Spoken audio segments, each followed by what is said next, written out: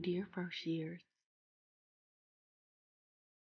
we know this year has been hard and trying. You've tried to do your best,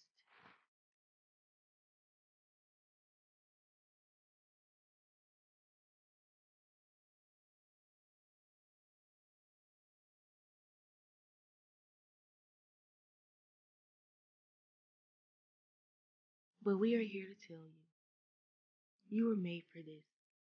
You deserve this. It's going to happen for you. You're going to be a dentist. You're going to be a doctor. You're going to kill your DAT. You're going to kill your MCAT. And things are going to work out the way you need them to. This is your time. This is your time to be exactly who you've always wanted to be. This is your time to achieve the biggest dream. This is your time to put in the work. This is your time to put in the effort. This is your time. Messages from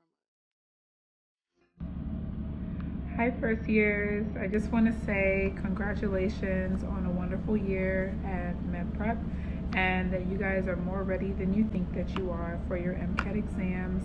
You guys been studying from the day that you got here. So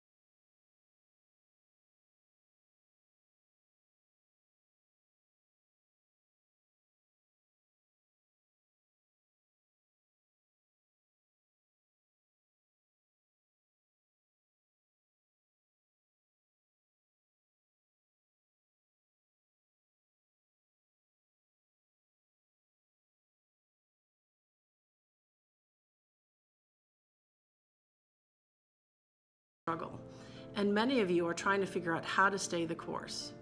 I wanted to do something to convey my emotions and my hopes for all of you. And I thought, this is the time for poetry, because our emotions are so strong and so raw at times. I don't know what else could capture it. And there's a lot out there that's amazing, that stirs the soul, and you've probably heard them all.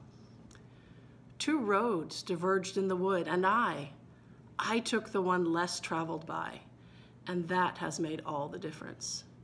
Robert Frost. Sing a song full of the hope that the present has brought us. James Weldon Johnson. Hope has conspired with the wind and blown away the demons of despair. Maya Angelou. But I wonder if this is a time that not even words can reach us. What words can soothe over the difficulty of this moment? The angst you might feel as they keep postponing those test dates. That's really difficult, but it starts to pale before the fear you may have for the health of your family, the prayers that you have given for those you love. So I don't just want to say, keep going, because it sounds so out of touch and so easy maybe for me to say from where I sit when I cannot know the struggles that some of you are facing. But my most fervent hope is that you will somehow, some way, despite the fact that no one has any right to ask this of you, certainly not I, but that you will keep going. The world needs each and every one of you, and you deserve the chance to reach your dreams, and I am pulling for you every step of the way. Family first, but if you can, stand and be strong and move forward. The application will demand flexibility and perseverance this season, but you all have that. I know you got this. So I'll leave you with just one poem, a haiku by Jessica Garber. I am green with hope that is ever growing, and I refuse to shrink. Be well, everyone, and good luck.